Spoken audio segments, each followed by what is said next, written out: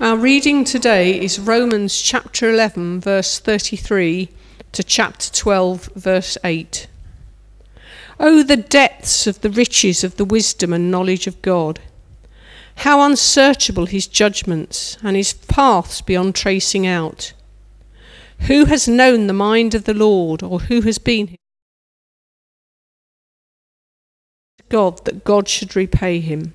For from him, and through him, and to him are all things. To him be the glory for ever. Amen. Therefore I urge you, brothers and sisters, in view of God's mercy, to offer your bodies as living sacrifices, holy and pleasing to God. This is your spiritual act of worship. Do not conform any longer to the patterns of this world, but be transformed by the renewing of your mind. Then you will be able to test and approve what God's will is, his good, pleasing and perfect will. For by the grace given me, I say to every one of you, do not think of yourself more highly than you ought, but rather think of yourself with sober judgment in accordance with the measure of faith God has given you. Just as each of us has one body with many members, and these members do not all have the same function, so in Christ we who are many form one body, and each member belongs to all the others. We have different gifts according to the grace given us. If a man's gift is prophesying, let him use it in proportion to his faith. If it is serving, let him serve. If it is teaching, let him teach. If it is encouraging, let him encourage. If it is contributing to the needs of others, let him give generously. If it is leadership, let him govern diligently. If it is showing mercy, let him do it cheerfully. This is the word of the Lord. Thanks be to God. Thank you, Stella. Let's pray, shall we?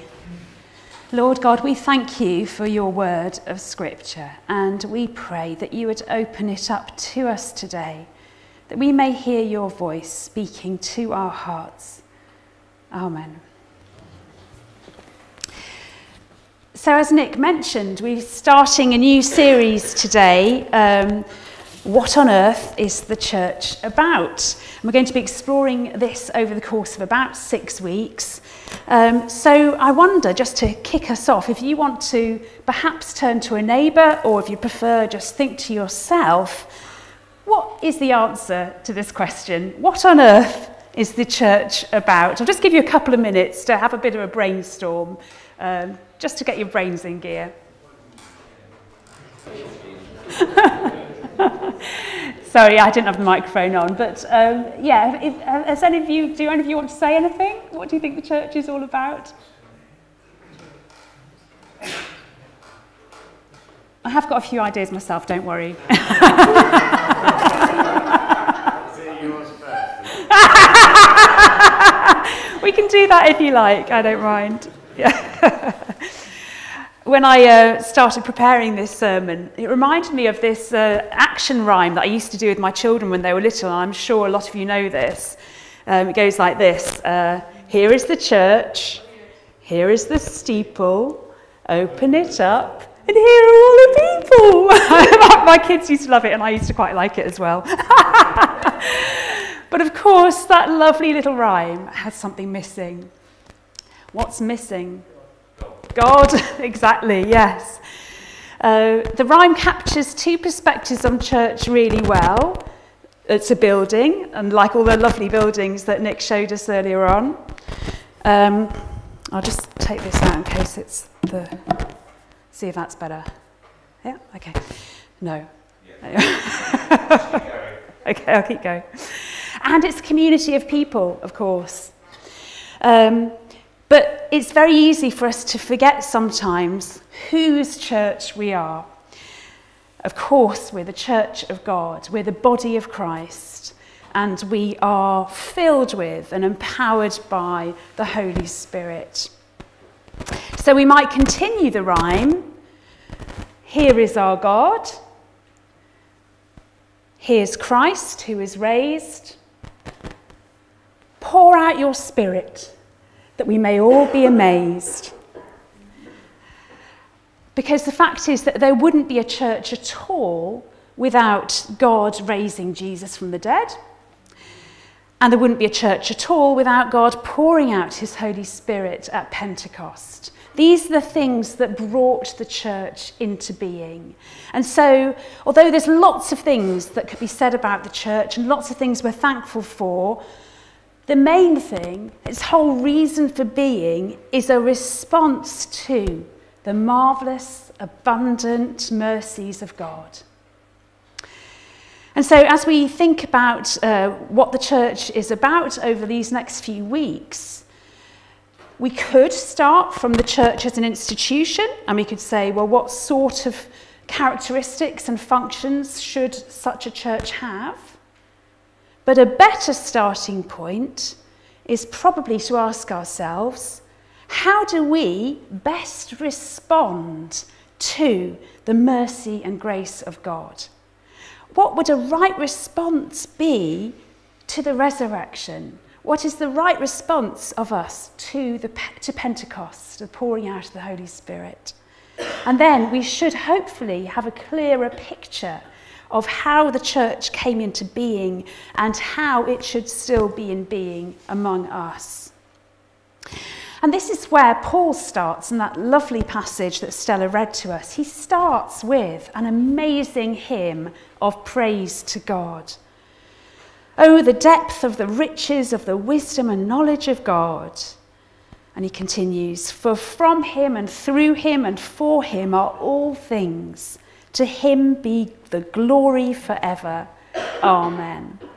And so then, having declared this wonderful praise to God, he continues, therefore, because of this praise, everything we owe to God, his glory, therefore, I urge you, brothers and sisters, in view of God's mercies, to offer your bodies as a living sacrifice. So in other words, he's saying this is our proper response to what God has already done, to offer our bodies as a living sacrifice. So the very heart of what we're about as church is offering ourselves in love and in worship and in service in response to God's mercy and grace towards us. Now, I think we ought to pause here to acknowledge that this vocabulary of sacrifice can feel a bit problematic for us. Offering a sacrifice sounds quite a negative thing to us, I think. It brings up pictures of somebody running themselves ragged, trying to do everything themselves, exhausting themselves in a life of service. But I don't think that's what Paul has in mind. Because the reason that he uses this wording of sacrifice, he's using it metaphorically, playing on the terminology of worship of the time. Because in Paul's day, as in many cultures throughout history, animal sacrifice was at the centre of patterns of worship, and it was at the centre of Jewish patterns of worship. That's what the temple was essentially for, really. It was a place where priests offered sacrifices of thanksgiving, sacrifices of atonement. Sacrifice was an important element of worship, not the rather distasteful thing we might think it to be today. But of course, in the light of Christ's ultimate sacrifice on the cross, such sacrifices are no longer necessary. And the temple is no longer the central focus of our worship. Instead, it's the people in whom God's Spirit lives following Pentecost who are now, metaphorically, the temple. And Paul says this in his writings elsewhere in 1 Corinthians. He writes, "Don't you know that you yourselves are God's temple and that God's Spirit lives among you?" And so in offering ourselves in worship and devotion to God, they are metaphorically the sacrifice. But of course, because it's a metaphor, they're a living sacrifice. On Friday, I went to see the film Operation Mincemeat. I don't know if anyone's seen it here. No, it's a World War film set in World War II, based on a true event, when the Allies deceived Hitler by planting fake documents on a corpse and setting it adrift. Do you know of this, Stella? So it looked like there was a British pilot who crash-landed with all these secret documents containing the Allies' plans. And at one point in the film, a relative of the dead man appears unexpectedly. She doesn't know that he's died, she just knows that he's missing. And there's this rather funny scene when the British officers are trying to reassure her that her brother hasn't been in touch because he's been recruited to play an absolutely vital part in the war effort. And of course, the humour lies in the fact that the man is sadly dead. So this vital role he's playing in the war effort is actually after his demise. He is, if you like, a dead sacrifice. But that's not the case for us. We're a living sacrifice. We are not being used. We freely and intentionally offer ourselves to God in love and devotion in response to his grace. And while we live in and while we naturally belong to an age which is dominated by sin, an age that produces death, Christ gave himself to deliver us from that. And so if we belong to Christ, we've been brought into a new age of freedom and holiness and life that was ushered in at Christ's resurrection. And so because of that, Paul says, do not conform to the pattern of this world, but be transformed by the renewing of your mind. We still live in this present age which attempts to thwart the effects of that new age for us. And so, Paul says, as living sacrifices, we need to be intentional about living lives that aren't dictated by the patterns and powers that do not know Christ. But we need to be clinging to the resurrection life, the truth that we are loved by Christ, that we are redeemed by him, and that we're set free by him. That is our job as living sacrifices. Now you're probably wondering when I'm going to start talking about the church, given that's our theme. And in the second half of our reading, Paul does indeed go on to talk about the Romans as a church, and we're going to look at what he says in just a moment. But I think it's really important for us to grasp first that for Paul and for us, whatever kind of church we're part of, whatever that looks like, the starting point is always that we are responding to God's mercies. We are living lives that are lived freely in devotion to him. As Paul says, that's our true and proper worship. That's the starting point. So if we get that first, before we start looking at what we look like together, that will be helpful, I think. But of course, we don't live these transformed lives in isolation, do we? And actually, it's particularly in our relationships with one another that we see the transformation happen. It's no good, really, if I'm totally transformed and living a holy life all by myself. Together we do it. Together we are the body of Christ. And as Paul said in that verse I quoted earlier, you yourselves are God's temple, and God's Spirit lives among you. Together.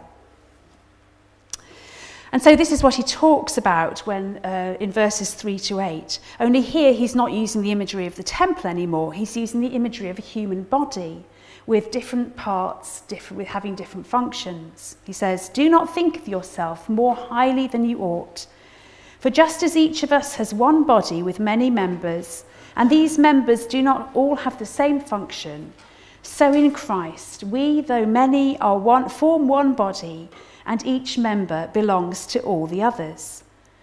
We have different gifts according to the grace given to each of us. If your gift is prophesying, then prophesy in accordance with your faith. If it is serving, then serve, and so on and so on and so on. And it's a familiar image. He uses it elsewhere in his writings in 1 Corinthians, Ephesians and Colossians as well. But here, his point isn't really about all the different roles and functions that you might find in church. His point is more that no one of us should think of ourselves as being able to do it all by ourselves. We shouldn't think of ourselves as more important than other people, because we all have different gifts and they're all to be used together as part of the body. Being practical is not one of my gifts. So in my previous church, one of my roles was being the vicar's wife. And unfortunately, this role seemed to attach to itself various expectations, one of which was that you're very good at acts of practical service. So the first Good Friday that we were there, it turned out that people expected to come back to the vicarage for hot cross buns after the morning service. So I vividly remember slipping away slightly early from church, coming back and desperately trying to toast hundreds of hot cross buns while making tea and coffee and trying to clear up the mess that was our house. And then the buns onto the grill burnt and the fire alarm went off, and I was just balancing on a chair trying to take the battery out of the alarm when there was a knock on the door, and this lovely lady called Joy came in, who is one of the most practical and servant-hearted people I know. And she said, "Would you like some help?" And I said, "Yes, please." And right there, you have an example of the kind of thing Paul is talking about. One member helping another, and together being the body of Christ. I'm very grateful for the gifts that God has given me, and I'm trying my best to grow in them in response to God's mercy and for the benefit of the church, by which I don't mean an abstract institution, I mean you and the people up the road at St. Tim's and whoever else God turns out to call me to. But I'm even more grateful to be part of a church where there are people who have the gifts that I don't have. It's wonderful, especially those who are good at mass catering. You know who you are. And of course, we have to acknowledge that there are places where this lovely model breaks down. As I said earlier, we live in a world and an age which doesn't know Christ, and flawed as we all are, we sometimes live in the light of that world, not in the light of Christ's resurrection and the transforming power of the Holy Spirit. And this can affect the body of Christ too on earth. So in its practical outworking, we are sometimes a bit dysfunctional, perhaps even abusive. But this doesn't mean that we give up on the church. The church that exists, remember, in response to God's mercy, in response to Christ's resurrection, in response to the Holy Spirit. And it's presumably because the Roman churches were less than perfect that Paul writes to them like this, encouraging them that they are the body of Christ, encouraging them to intentionally offer themselves as living sacrifices, keep living in a way that's been transformed by the new age and the light of Christ's resurrection. So for some of us, living like we are the body of Christ, a living sacrifice, will mean thinking that we're not more important than others, if that's our temptation. It's not up to any of us alone. For others of us, it might be that you are still waiting to discover God's gifting for you. Or perhaps you haven't yet plucked up courage to walk in the light of that gifting. God can surprise us, and I think whatever we think we are now, God may have more gifts in store for all of us. I know that to be true in my own life. I could never have imagined going into church leadership. I think I've said before a few years ago. Let's pray, shall we, as we respond to what Paul has said to us. Lord God, we thank you for your church. We thank you that we have the opportunity together to respond to the amazing mercies that you have poured out for us. The resurrection of your Son, the new life that we have, the pouring out of your Spirit, the great bliss of knowing your love in our hearts and knowing that you gift us, that you call us, each one of us, to play our part in being your body here on earth.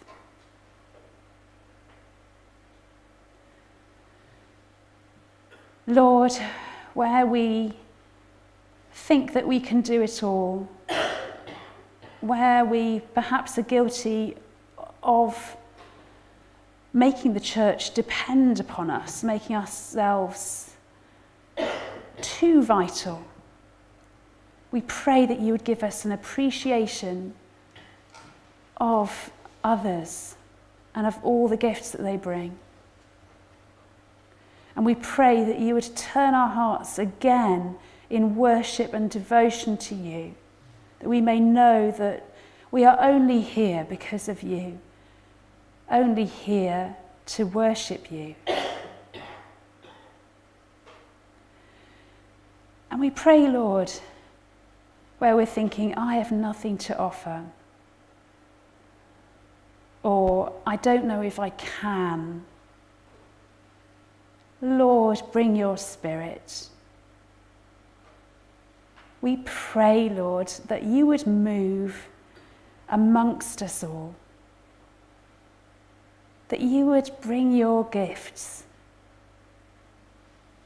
that you would raise us up and show us how we are blessed by you and can offer what we have to you.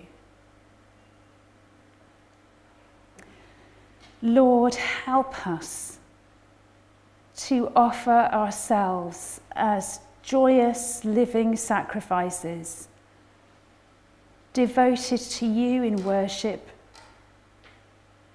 longing to know more of you, to live more in your love, to be transformed by the renewing of our minds. And protect us, Lord, from all the powers of darkness that would seek to drag us away from our vocation as your children.